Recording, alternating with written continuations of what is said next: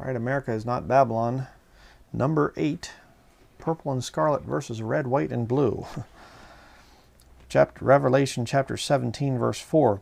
And the woman was arrayed in purple and scarlet collar, and decked with gold and precious stones and pearls, having a golden cup in her hand, full of abominations and filthiness of her fornication.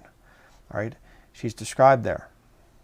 All right, now, as I showed at the beginning of this, the little introduction thing there at the beginning of this video, it's very obvious that the colors of America are red, white, and blue. All right, that's the colors that signify America.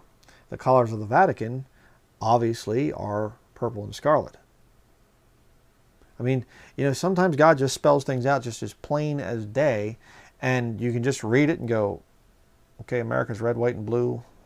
The Vatican with the cardinals and the bishops and things, it's purple and scarlet. It's right there. You know, it's not some deep hidden thing, and what does the purple and scarlet actually symbolize and all this? Just look at it. Okay?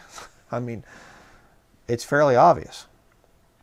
And you don't read, I mean, there's many things in chapter 17 that start out symbolic and then later they're defined. Okay, the woman sits on many waters. What are the waters? They're people, tongues and nations and things. All right. The woman, what is the woman? She's a city. But show me where it says, what is the purple and scarlet? Well, the purple and scarlet is a reference to whatever. It's not symbolic. It's literal.